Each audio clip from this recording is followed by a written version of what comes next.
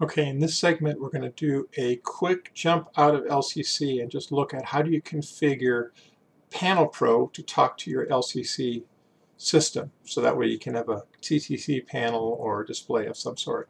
Okay, so let's go over to the computer. Okay. Okay, here we are. So what we're going to do is make a quick panel in PanelPro, and then we're going to link that to the configuration we just did. Okay, and that was in the previous video, so let me go ahead and open up PanelPro. See if I can find it here. PanelPro, lots of videos out there on how to configure it and set it up, so I won't spend much time. I'm mostly going to focus on how to connect PanelPro into LCC network. So first thing we need to do is make a little panel, so I'm going to create a new panel. I'm going to use Layout Editor. That seems to be the easiest way to do it. I'm going to check real quick here under Options, Grid Options. Look at this, Snap to Grid when adding, and then Options, Snap to Grid when editing, when moving, because I want to have these things kind of line up.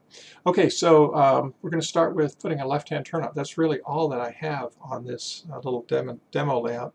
So you just hit Shift, and then click, and out comes your left-hand turnout. Perfect. Now you need to do end bumpers on these things. Again, there's lots out there on the webs. And where you want to put it, Shift click, that's one end. I'm going to put another end out here, Shift click, and then I want to do an anchor point, an intermediate point here. So I want to put this out just a little bit, so it kind of has a better visual thing. The difference between an end bumper and an anchor point is there's two connections on an anchor, and the end just has one. What you want to do is have these little bubbles turn green when you're all done. So now this basically outlines it. I switch over to track segments, and I might as well make a mainline because they're so much fun. So again, you do Shift and click and see how it lights up. So we want to connect these two together, green, green. Shift click, connect these two guys together, green, green. Shift click, get these two guys out there. Notice it turned yellow, it's looking for another connection. Then shift click. Wow. Get you over to there. So now we've got the layout. Go ahead and save it. Save my panel.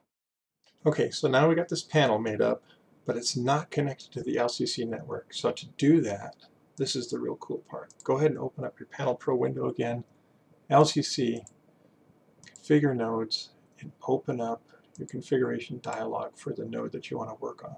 Okay. What we're going to do is link LCC to JMRI in PanelPro. Okay, so we're going to go to the individual segments, line 1 through 8. Here's all the configuration we did before. That's all well and good. But look at the bottom here. We've got the sensor turnout creation tool. Now watch what's going to happen here.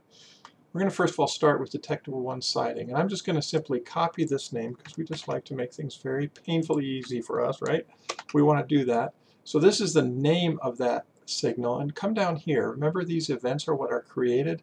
Not this one. These are the command ones. We didn't configure this. But when the input is on, it's going to send this command right here, right? So we're going to go ahead and copy this and paste it on. You don't have to remember the whole number, but you just need to copy and paste it. You'll use that number. So 06 is for the input on, so that's for the active. See what I mean? Active is now when it's on. Okay. Go to event number 2 here, input off, copy, paste. So 06 is when it's on, 07 is when it's off, inactive for this detector sighting. Now watch what happens. Now before I do that, I'm going to go over here to Tools, Options rather, Toolbar, PanelPro, Tools, Tables, Sensors. Now we're going to create some sensors here. So this is what JMR thinks are current sensors, right? Okay, So watch what happens. I've got this thing set up in LCC. I'm going to create a sensor. Boom. Wow. Detect siding, 06, 07. There it is. It's ready to go. It's ready to use. We're going to do the same thing for the other ones. Detect main, copy, paste. And what are the signals for that? Event 1, copy is when it's on. Oops. Copy, paste. And when it's off, copy, paste, make a sensor. Here's the siding. Now we just keep coming through. I'm actually configuring between JMRI and LCC. That's all there is to it, folks. That's really all there is. Event 1, copy, paste. This is the 1E signal. Event 2, copy, paste. 1E, 1F. Boom. Made it. And the last one is detecting of block 1.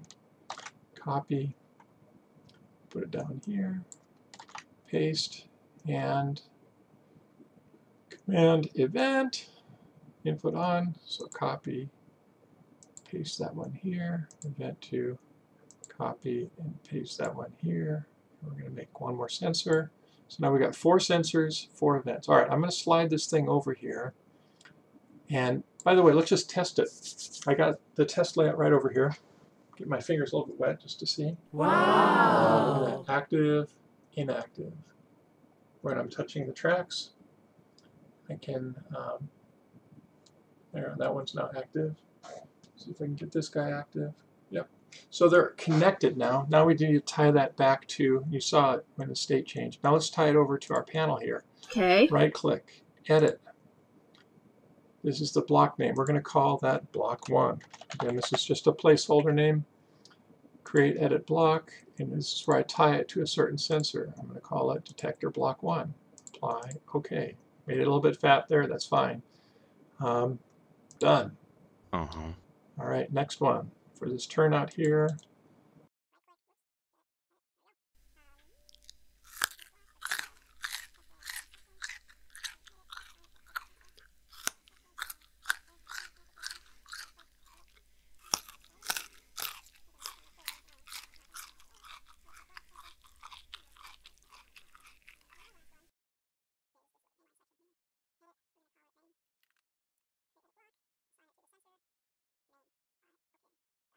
now we've got the 4 segments here. Let me try it again. I put my finger on one of the tracks. Wow. There you go. We've got detection working. Turn on and the main track here. And there you go. Now you've got your layout set up as in JMRI. And you can see that the panels, the sensors are all working. There you go. That's it. That's all for today. Next time we'll do turnouts.